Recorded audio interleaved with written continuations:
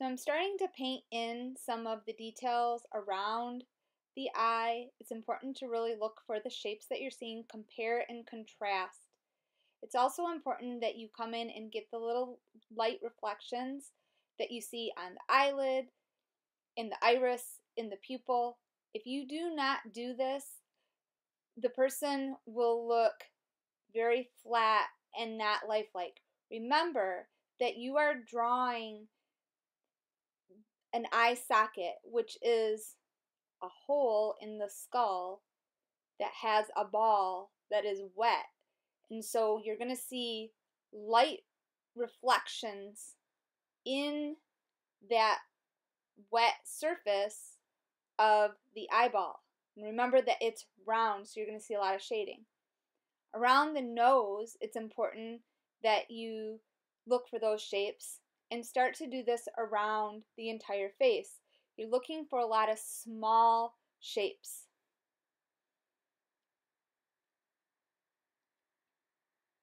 You're going to do a lot of mixing and getting different colors, and it's okay to continuously bring in a little bit of different colors into different areas. And make sure to continuously bring in more layers of white. So you see I'm adding a little bit more of the light reflections and even those like white areas in the face. So I initially chunked them in, but at this point I may start to bring in more small shapes and kind of continuously layer and work them back in. So if I need to lighten something up a little bit more, I can do that. If I need to darken something a little bit more, I can bring in those darker areas and then continue to blend them with a clean dry brush. So you're still going to be wiping clean your brush, often using paper towel.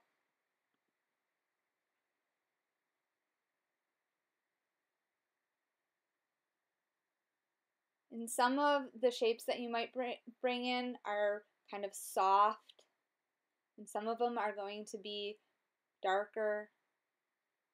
I'm still mixing up a lot of different colors, so I'm using several colors in each area. And continue to work back into those lightest areas, and then even like your medium values.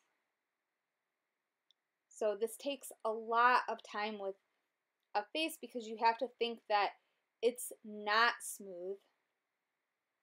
You have all these different values because of the bone structure and the muscle structure and the little fat pockets that you see on a face.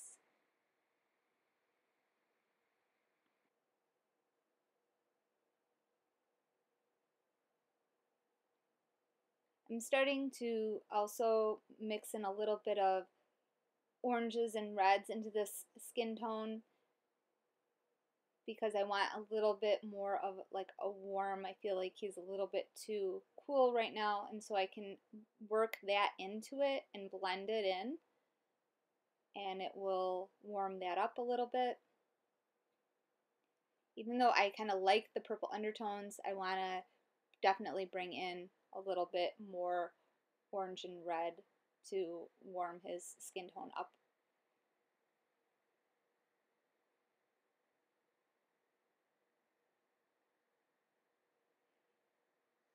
And I'm continuously looking for getting the values right. This is a long process of working all of these shapes in. Notice I just laid in more white that I'll blend in. Bring in a little bit of that pink. And as I do this and build this up, it's starting to look more like him, but it's also starting to feel more like him because it gives it more of like that 3D look.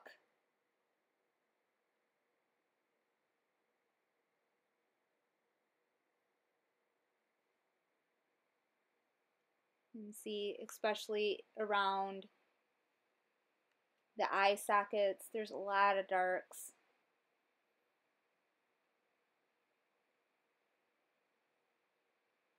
I'm kind of building that up and blending this in. So I'm still not done with this face. It's gonna still take quite a bit of refining, but I'm starting to get there, and this is kind of your first initial phase.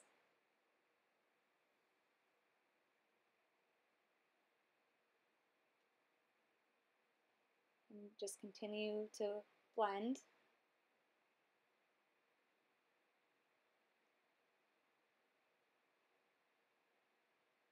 And continue to smooth and continue to look for other colors that need to be brought into this skin tone.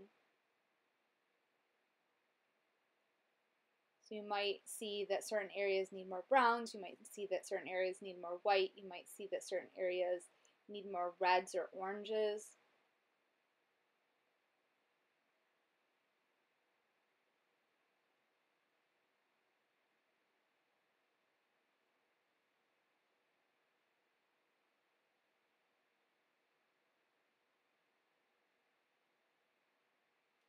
And remember to smooth, but not over smooth.